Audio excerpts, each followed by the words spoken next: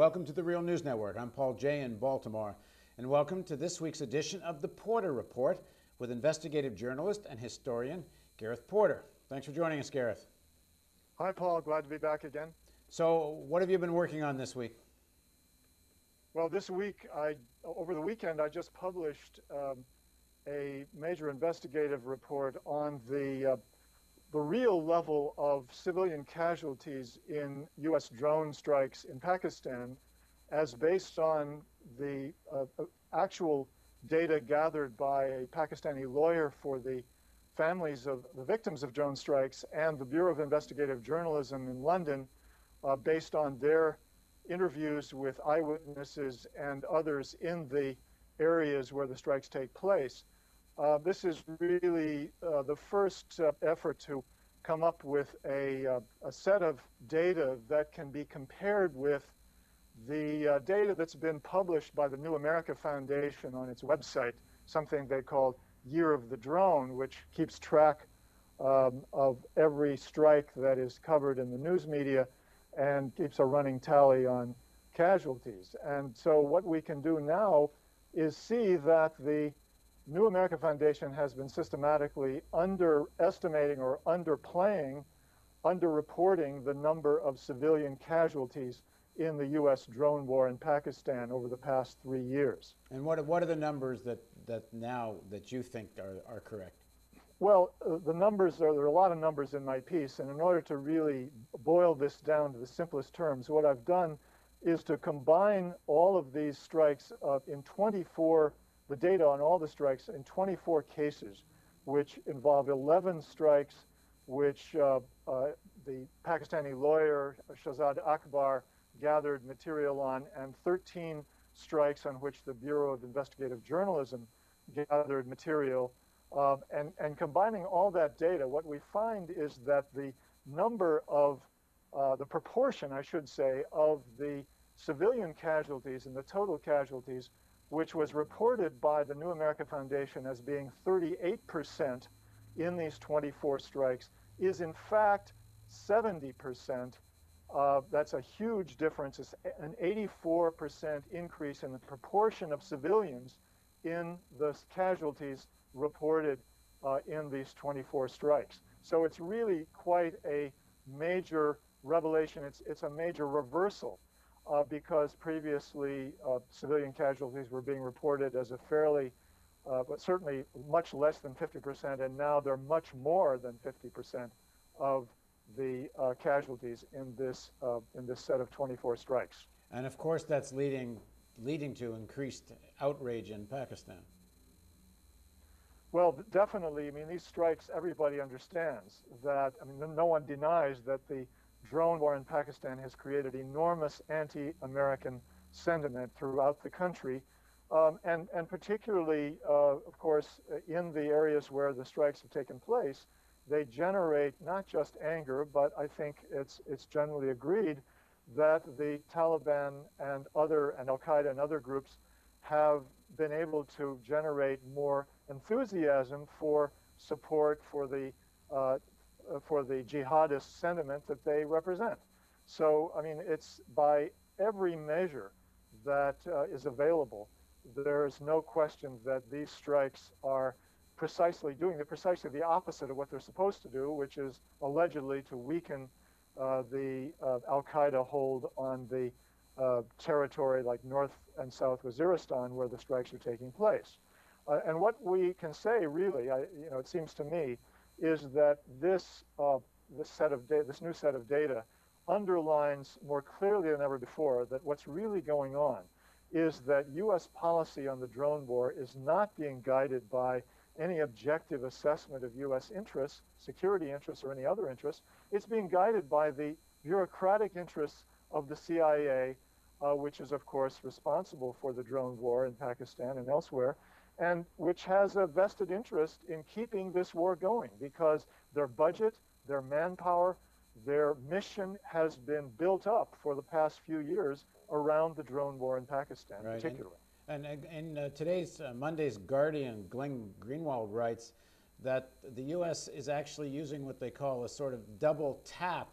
In other words, essentially a second strike after the first drone strike, deliberately targeting rescuers, which one would think has to enhance or increase the possibilities of killing civilians.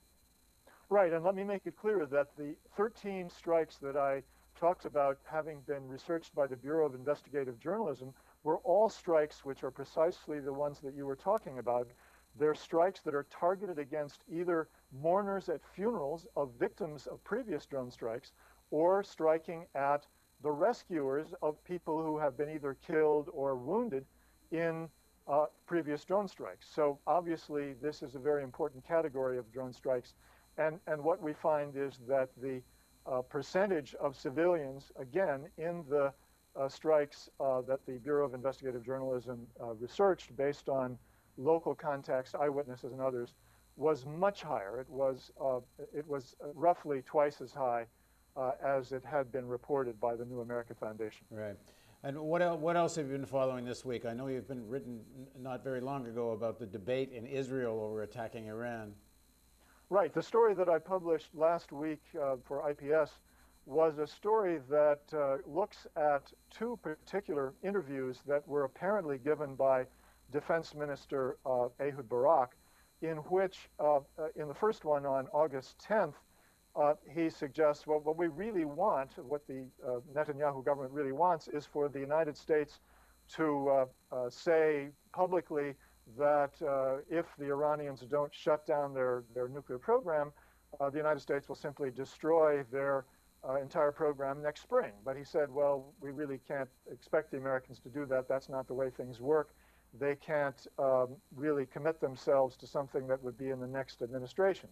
So then 5 days later, on August 15th, another interview which has all the earmarks of an Ehud Barak interview as well, although they don't identify him in either one of these two interviews, says that what Israel is ready to do is to reconsider, quote unquote, its unilateral military option of striking against Iran if the Obama administration would simply do a couple of things. One, reiterate what Obama said in his AIPAC speech, that Israel has the right of self-defense and that the United States will not allow Iran to have a nuclear weapon.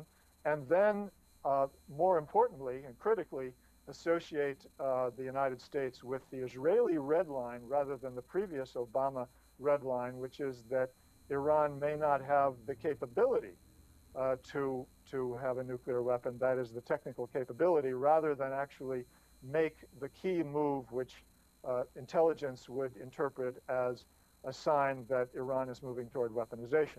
Those are two very different red lines. Yeah, the Americans keep saying over and over again there's been no decision to go ahead with a weapons program, but Israel's saying that's not enough. We don't even want them to be in a position to make such a decision. Exactly, and the Israelis do not disagree with that intelligence finding. It's very clear that they agree with it, and what they're saying now is that nevertheless, they want the United States to say, in effect, that the U.S. will attack Iran if the Iranians continue along the line of continuing to build up their uranium enrichment capabilities. And I feel like we can't ever discuss this without reminding everyone that Israel has probably hundreds of nuclear weapons, and I guess one can draw one's own conclusions about the hypocrisy of all of this. But you and I have discussed Sorry, go ahead, Gareth. It's not just hypocrisy, it's also, I think, the point I was trying to make in this article and in previous articles is that the Israeli threat, such as it is, because it's not an explicit threat to attack Iran, but the suggestion that the Netanyahu government is seriously considering an attack on Iran in the future is really not serious. This has been all along a way of leveraging pressure on the United States and other countries to do more, and specifically in the case of the United States to try to push the U.S. in the direction of the demand which was outlined in that second well, in both of those interviews that I mentioned. Right, and you and I have talked about this before, but again, I think it bears saying again. And while all this debate and attention is on the issue of will Israel attack or not, and of course that's of great significance, but there's a real economic war against Iran already going on at a time when U.S. intelligence says there's no weapons program. And the sanctions are certainly a form of economic warfare. They are an economic warfare, and how effective they will be is still an open question, very hotly debated both in Washington and elsewhere. Some people believe that the Iranians will certainly cave eventually, maybe so, but one of the stories that has come out this week, which I think is very important for people to understand, is that the Iraqi government, the one that the United States put into power through its occupation of Iraq, is now being found to help Iran greatly to get around the U.S. sanctions. And this is only one of the ways in which Iran has been able to do so. So it's not at all a black and white case, to say the least. All right, thanks very much for joining us, Gareth. Thank you, Paul. And join us next week for the Porter Report on the Real News Network. And if you want to see more of this kind of programming, don't forget there's a donate button over there somewhere, because if you don't do that, we can't do this.